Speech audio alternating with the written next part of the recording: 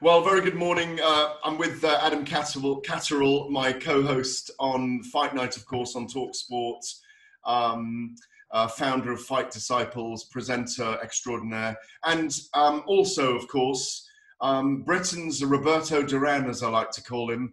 It's Robert Smith, General Secretary, leader of the British Boxing Board of Control. Rob, we're going to have a chat this morning about... there was quite a lot of controversy and talk last weekend after the Josh Warrington, Mauricio Lara event. First boxing back since the pandemic lockdown, the third lockdown. There were a lot of unhappy people. Let's talk about the Josh Warrington fight first of all, and get into the fact that people were unhappy with the way that fight played out. Yeah, no, I can understand that. I was obviously there. I actually think he was hurt in the first round. He never really covered from the first round, to be honest. But when he went down heavily. He obviously looked in a little bit of distress. And Howard was a referee. Howard Foster was a referee. I have every faith in Howard. I spoke to him afterwards, and I've received his report since. If I spoke to him on the evening and spoke to him again on the Monday or the Tuesday after the bout, he said to me that his eyes were completely clear and he answered and the questions he was given. So, it's very difficult. Hindsight is a wonderful thing, 99% vision. But Howard had to make a call in split seconds. He gave him every opportunity to continue, and he decided that was the way to do it. And, people are saying, lots of people saying a lot of things. I've seen a lot of things thrown at us, or certainly thrown at me. I put my faith in Howard. I know all the referees and the judges I appoint, I have faith in, and he did his job. People can criticise afterwards, no problem at all. But at the time, I'm very happy with what he did. I think that's the key thing, isn't it? Out of the two things that we're going to speak about, Howard's in the heat of the moment. It's a very, very difficult job being a referee in a fight, and you've got to make that split decision. It's very easy being sat on my couch at home and making decisions and thinking how something should play out. You just mentioned there regarding an appraisal process there, Robert, just for fans at home and transparency of how things are looked at post-event. What's the process with referees if there is a situation like we saw last weekend where, for example, people thought maybe it should be stopped in the fourth? What's the process after the fight for the referee? It does frustrate me somewhat that people don't think that we're transparent or that there's no procedures in place. Somebody mentioned the Football Association will have referees come in front of them. We do that. We have that procedure in place. I've now received all the reports from the whole show, not just that particular bout, but every single show we have reports come in to see if things have gone wrong, see if things have gone right, how we can improve things. And we look at them very, very seriously, and things have been changed. We're living in strange times with regard to sporting events and boxing events. There's some things that are occurring, not particularly on the actual fights itself, but some things that are occurring backstage that we've never dealt with before. So we have to look at those sort of things and see how we can adapt. Some things promoters might be doing right, some things they may be doing wrong, some things we can tweak with regard to our procedures, some things that we should be doing better. And maybe things that's right. So there are procedures in place for that to happen. I've now received all the reports from the officials and the judges, etc., from that show, and I will then obviously present that to the board at the next available meeting, and they'll decide what they need to do. But it is very difficult with regard to a individual's decision to allow a contest to go ahead. And ultimately, once he decided that fight should continue, there was no other time, I believe, he's in a position to stop that bout until the end. Because I actually think that Josh was clawing his way back into the bout. I think he won the fifth round. Some other people may disagree with that, but I think he did. It was a world, he, in all but name, as I've been said before, in all but name, he was a world champion. That was a world championship bout. This was something you give people an opportunity to recover. As I said, if it was a 4-rounder or a 6-rounder, maybe the decision would be different because somebody can come back and rebuild. But at that point in their career, a defeat like that is very, very different. And whether that's wrong or right, I don't know. I've been in the business a long, long time. I've been an amateur boxer, professional boxer, trainer, and my father was a manager. So I think I've got some idea of what people's thoughts are. Robert, on that note, going back to that fourth round where Josh was clearly hurt and he'd been knocked down and he kind of clawed his way to survive to the end of the round. Adam and I were live on air at the time and we were watching it on the monitor, and Adam felt, God, Howard should have stopped that. I was half there with you, wasn't I, Adam, at the time? I wasn't totally sure. We were live on air at the time. We had a guest, I think, as well in that moment. Should it have been people critiquing his corner? His father and his trainer, Sean O'Hagan, the same man, were in his corner. Could they have not taken the decision at the end of the fourth round to have pulled him out rather than Howard Foster get all the flack? Well, they could have done. I hate that there's this thing about the father. Sean O'Hagan is a trainer, first of all. Certainly there's a connection between a father, but he's a trainer. Yeah. My father trained me. Enzo Calzaghe trained Joe Calzaghe. There's a history of people being in the corner who are fathers or related in some way. This weekend, we got Campbell Hatton turning pro with his uncle in the corner. So so there is an emotional feeling on that. But you would hope they're professional enough to be able to divide that sort of line. They know that person because of the gym work, because of the situations they've been to in fights before, better than anybody else. And, he came back to that corner, and I am told by the referee and told by the corner that he was talking, he was coherent, he was annoyed because of what had happened, but he was okay to continue. They felt he was okay to continue. And I think you've got to give that respect. You've got to give that license to them to make that decision. Shall we move on to judging? Because in the Zelfa Barrett Kiko Martinez fight, again, it caused a little bit of a stir with fans and pundits alike. The official scorecards for this fight were 118, 111 on 2 cards, and 116, 113 in the favour of Zelfa Barrett. Now, in the aftermath of this, and I'm coming from an angle, Robert, of wanting to understand more. I want to get better myself on this. And I've spoken to so many fans, so many pundits, so many ex-fighters, and nobody has come to me with an explanation of how you can get to 118 or 111 in that particular fight. What was your initial reaction when those cards came in? And now with hindsight, as the dust has settled, what's your reaction now to it? I thought on the night that Barrett won it by a couple of rounds. I just thought his cleaner work inside, it's very difficult to explain to people, really. And obviously I've been banging my head against a brick wall and getting criticised for it. At the moment, because of the conditions we are working in with boxing, I am 6 meters away behind a Perspex screen. Other people are further back behind me, looking through the same Perspex screen as me. TV are looking, 30 yards, 40 yards away in a box in the air behind a Perspex screen, but with the benefit of slow motion. Other pundits are in an angle and the corner, whatever. So it's very difficult to say the judges, etc., are wrong. I fully accept that the scores were wide. However, and I've spoken to Gareth about this on many occasions, every round is a contest. So the scoring system we have now is if you win the round by a small margin, you get 10-9. If you lose a round by a large margin, you get 10-9. So that can throw that fight out completely, as in the view of what people are watching. Now, I don't think that would have made a difference in this fight because I think the rounds were very close. But I also think that Kiko, his industry was tremendous for the man of his age, his experience, etc. Don't forget, we're dealing with somebody who's been in with some of the best boxers in the world. He knows all the tricks. He knows exactly what to do, and he knows how to get the view or the eye of the judges, etc., and the referee. He walked forward and he threw a lot of punches. I accept that. A lot of them landed on the arms, a lot of them landed on the gloves. In my opinion, I thought that Zelfa landed the cleaner shots with the little counters, the little uppercuts up close. I accept the scores were wide. However, as I've already said, every round is a contest. So therefore you edge it to whatever.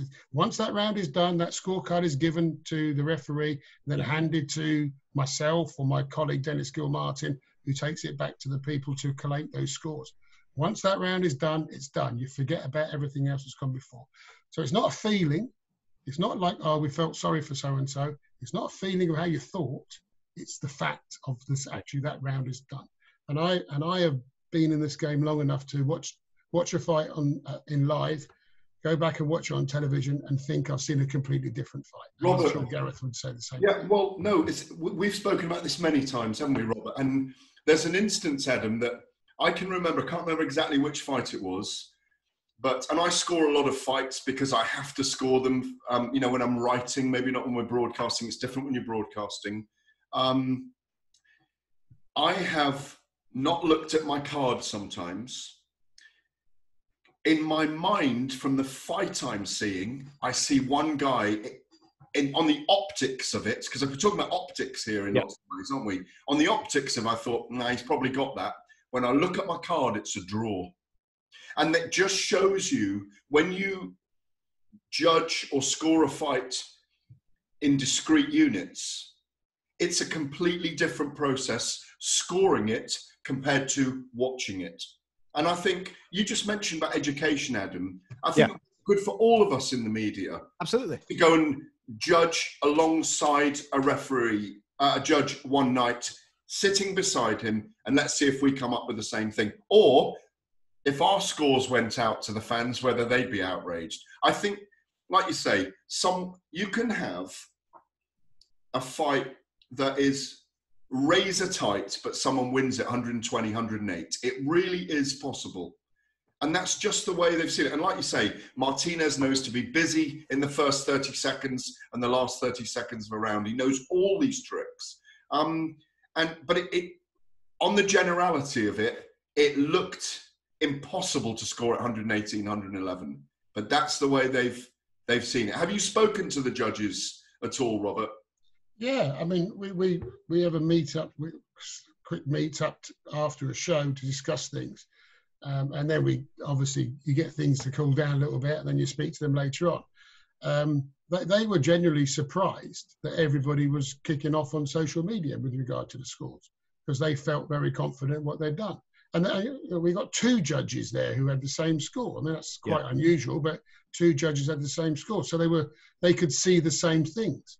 I mean, the one thing that I've always thought about, and I have spoken to Gareth about this before, you can win the first 2 minutes of a round and lose the third minute, and everybody remember the last minute of that round and think about when I watched a show many years ago now, unfortunately, was Jason Cook against Lenny Dawes at York Hall.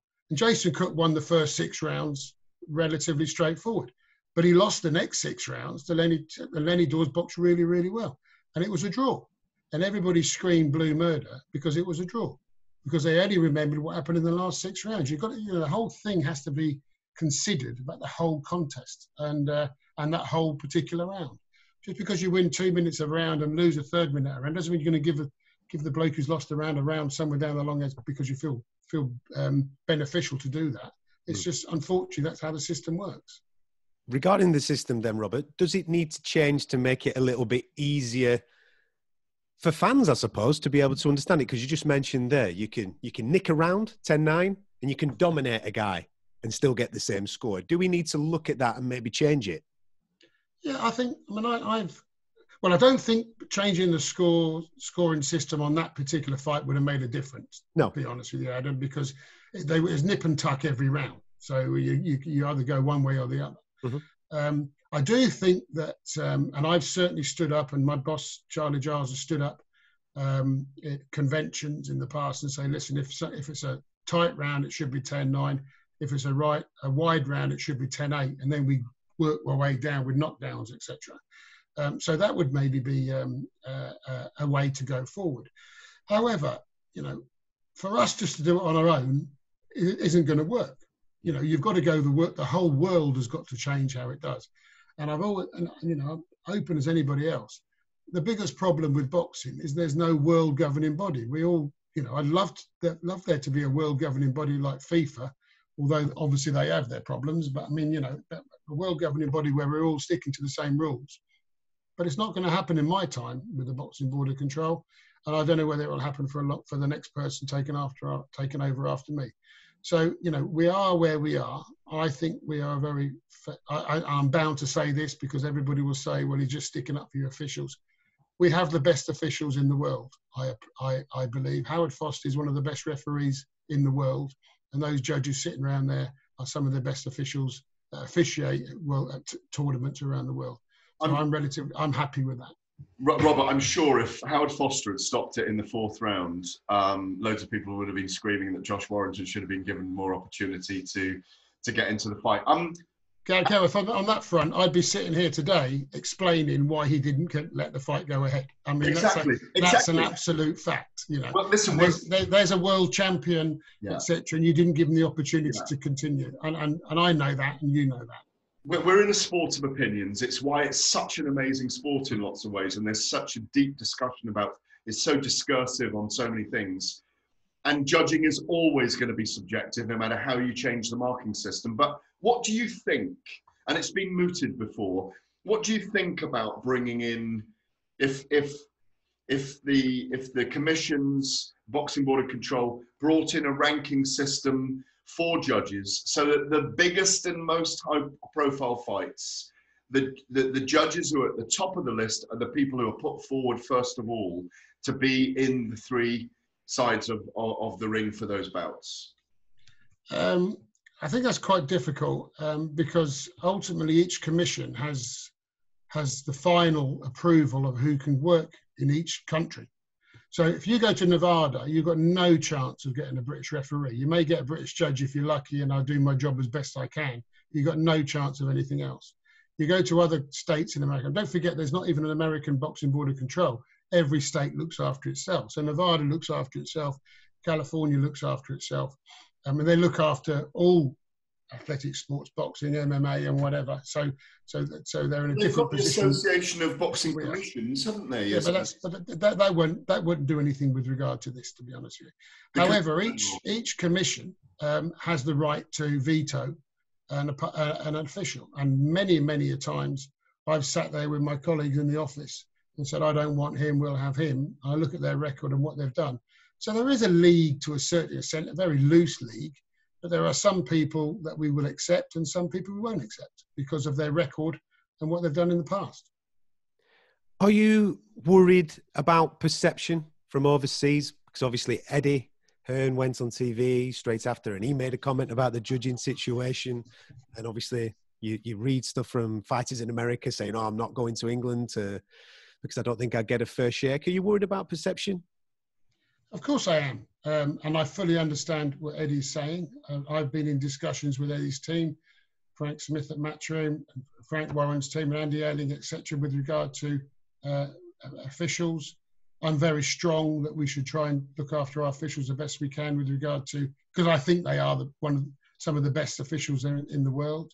And we have disagreements with that, but I fully understand what Eddie's saying.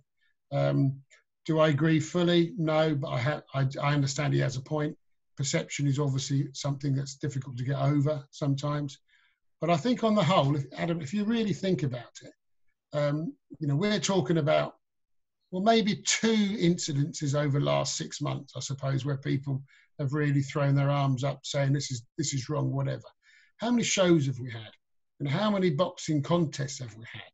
And we're talking about something that happened last week. I'm not saying that's wrong or right, because, I take the criticism. I'm human, it upsets me, etc. And I know the people we're dealing with, and the critics they get, I think, is unfair.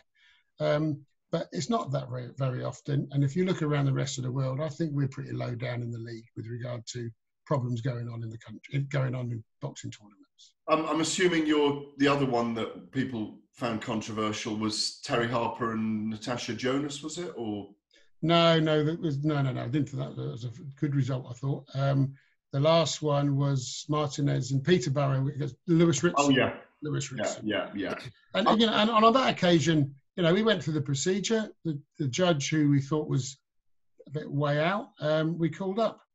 Terry O'Connor was called before the board. If the board decide to call these officials up, they will do.